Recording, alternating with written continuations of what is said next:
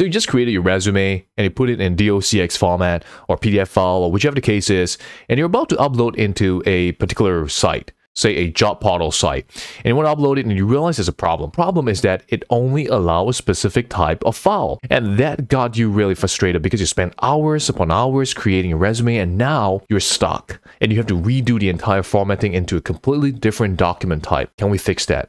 Well, the answer is yes, we can absolutely fix that. And I don't mean fixing the document, I mean fixing the website.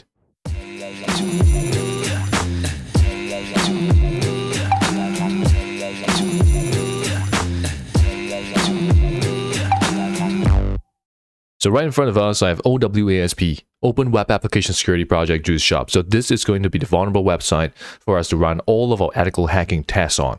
And of course, big disclaimer once again, hacking is illegal. And if you want to do any hacking, remember to do it only in your own lab environment, okay? So on the left side, I have the following. So we have a particular area called complaint. So let's go ahead and click on it. And by the way, I am already logged into the website. So I'm logged in with this particular email address called hackerloy@loyliangyang.com.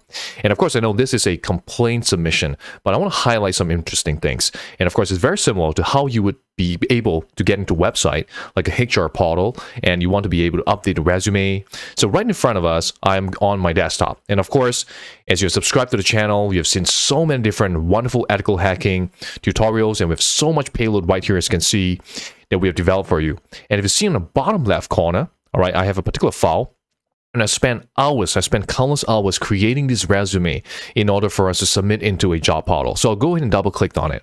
So as you can see here, this is the resume that I've created. And of course, it has my name, okay? And it has the following statement, okay? The most awesome hacker. All right, how beautiful is this? I really like it. This is a wonderful resume and we will submit it. All right, so let's go ahead and close that now. And I'll go back into the website here and I'll click browse. And I'll go ahead and go to desktop. And of course, I'll go ahead and select on the bottom right corner, click all files. And we have the file right here, loyliangyang.docx. Double click on it. And there's a pop-up. The pop-up says the following: forbidden file type, only PDF, zip allowed.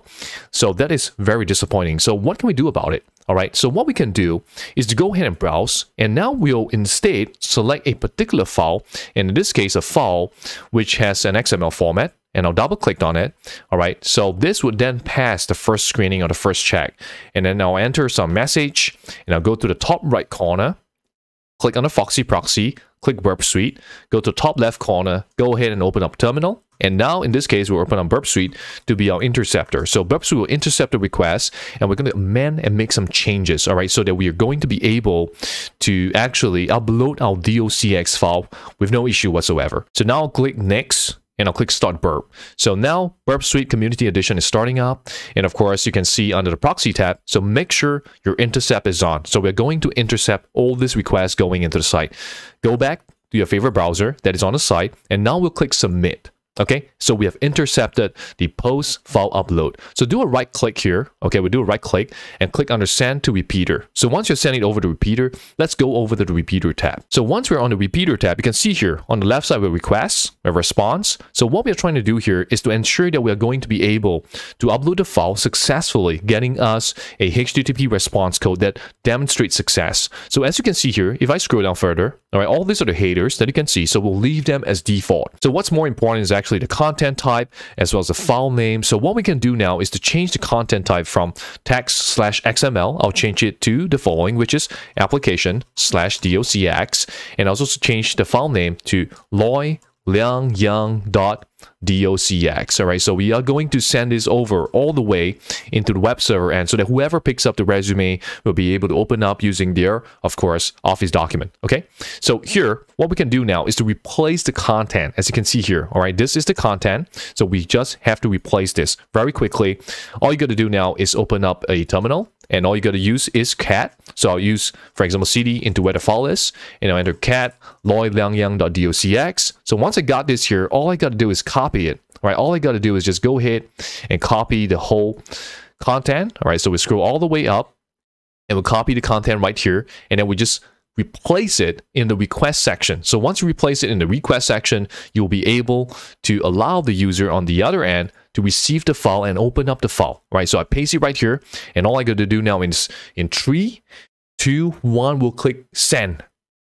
That's it, we're done. HTTP 1.1.204, we have successfully sent it over into the website. If I go over the following, what does HTTP 204 mean? Okay, it states the following: no content success status. It means that indicates the request has succeeded, but that the client doesn't need to navigate away from its current page. It means that we have managed to successfully upload it into the site. There you go. Now you're able to change, of course, the document type on the other end, not on your own end. No more frustrating changes to all this formatting that you spend countless hours on.